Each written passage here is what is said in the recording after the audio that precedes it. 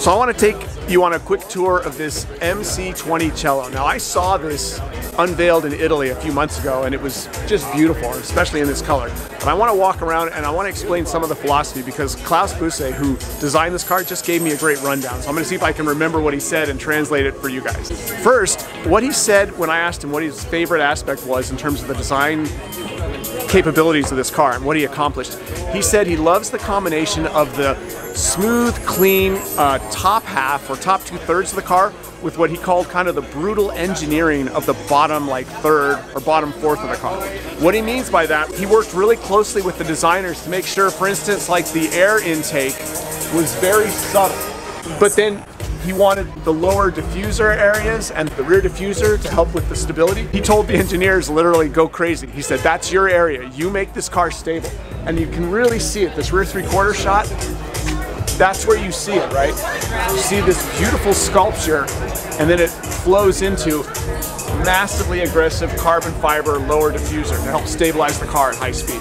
And he says you really see that philosophy all through the car. The front grille has the same thing. The front grille maybe in his mind represents most effectively the melding together of the engineering with the beauty of the car on the top half. You've got that circular front grille, but look, the top half is this beautiful clean design, and then the bottom half again is this pure function in carbon fiber. And also the color, he said the color even, they put on a base coat of like this gray, and then they added this really cool turquoise blue color, and that's what gives us this multicolored effect.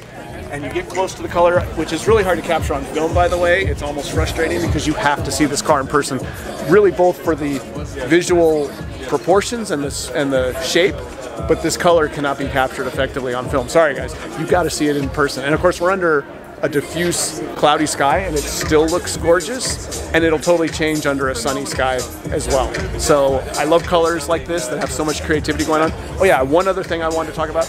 Inside, instead of the contrast stitching that's become so big in luxury cars, this car actually has laser etched shapes. So these shapes that you see on the seats, those were done by laser etching. And again, Klaus, he said he wanted Maserati to be represented by all of the kind of classic passion that goes along with any Italian brand and the Italian kind of heritage, melded with cutting edge technology. And that he feels like the laser etching on the seats, which no other car company is doing right now, is a good example of that. So it's this bringing together different worlds into a single vehicle and doing it in a way that doesn't look like a mess or a mishmash. It looks like they were supposed to be that way. I think a lot of people look at this car and they'll just be like, wow, this car's got this kind of compelling design. And it's really good to know why it has a compelling design. What drove this combination of features that makes this car look so cool. And hopefully I just explained it as well as Klaus did to me.